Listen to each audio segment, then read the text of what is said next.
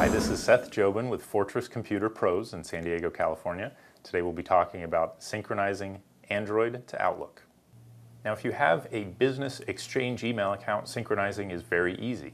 Simply put in the information on the phone for your Exchange account and you'll find that mail, contacts, calendar all get synchronized automatically. If you don't have that Exchange account, there are some alternate ways to get the job done.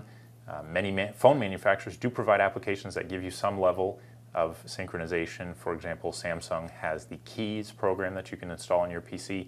However, these types of applications don't always have the best results and don't work quickly and seamlessly as some alternatives. Now, if you have a paid Google Apps for Business account, Google does provide you with an Outlook Sync program. They used to provide this free to any Google Apps accounts, but now it's simply limited to the business paid subscriptions.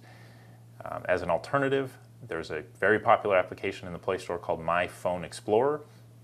This provides all of those features, synchronizing not only Outlook, but Thunderbird and Windows contacts as well. And this requires a client on the phone side and the PC side, and is available for a one-time purchase of $10. Great alternative to paying $50 annually if you don't have that Exchange account. Once again, this is Seth Jobin with Fortress Computer Pros in San Diego, California, and this has been Synchronizing Android to Outlook.